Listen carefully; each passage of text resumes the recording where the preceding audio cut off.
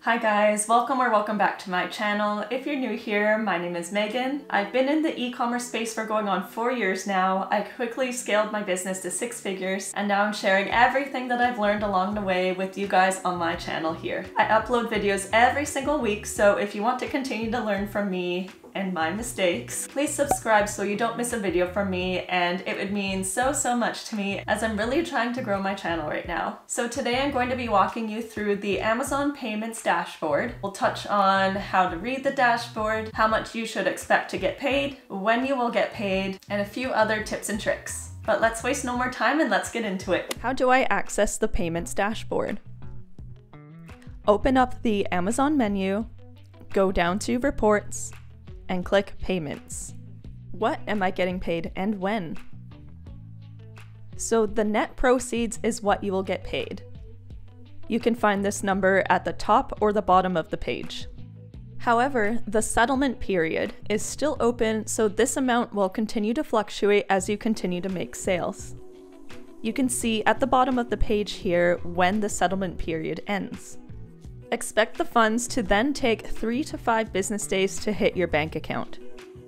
But how does Amazon determine the net proceeds? Because you may notice if you do a quick calculation of the money coming in minus the money going out, it doesn't quite add up to the net proceeds. So the calculation is net proceeds equals the money coming in, which is everything written in blue here on the right, minus the money going out, which is everything written in red underneath it, minus the account level reserve, plus the beginning balance, which is your account level reserve carried over from the last settlement period. And by the way, each settlement period is 2 weeks long.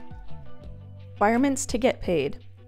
So to get paid, you need to have a positive balance, a valid bank account hooked up to your Amazon seller account, a valid credit card on file, and funds eligible to transfer. And by that, I mean you may have a positive balance, but Amazon does withhold funds from you in an account level reserve. But what is the account level reserve? So every seller has one, and its purpose is to fulfill any claims or chargebacks, and it's based on a delivery date system. So what that means is funds are held from an order for 7 days after the latest estimated delivery date. And this is to ensure that your account contains enough funds to fulfill any refund requests from buyers. And other reasons that account level reserves can occur include A to Z guarantee claims, chargebacks, seller performance, and account review. The account level reserve is then carried over to the starting balance of your next statement. So long story short, there's always going to be a little bit of money that Amazon is withholding from you, and it just sits in your account, and you'll just get it later. Now moving on from the statement view, let's touch on the transaction view. Now this section shows you every single transaction, and you can view it by settlement period, past number of days, or custom date range. Now if you look on the right, if the number has a negative, that means that the money is going out, and if there's no negative, that means the money is coming in. You can go ahead and click on the total of an individual order and it will show you the breakdown. So there's the order ID number, transaction date, the product name, the quantity, the Amazon fees, referral fee, sales tax, and at the bottom it shows you change to your seller account balance. Now let's go back to the transaction view because there's a tip that I want to touch on. So Amazon isn't perfect, so it's good to pay attention to what they charge you. For example, I just so happened to notice one day when I was in my inventory dashboard that my estimated FBA fees had changed for a few of my variations. I was getting charged $5 and some cents instead of the $3 and some cents for the FBA fees. So it ended up being a difference of over $2 per order that I was being overcharged. And it all adds up. It really does make a difference. So when you catch these mistakes, you can put all the mischarged orders into a spreadsheet and then forward it over to Seller Central Support by email. And if you're not sure how to contact them, I have a super quick 2-minute video which will link up here, and I walk you through how to contact them through phone or email.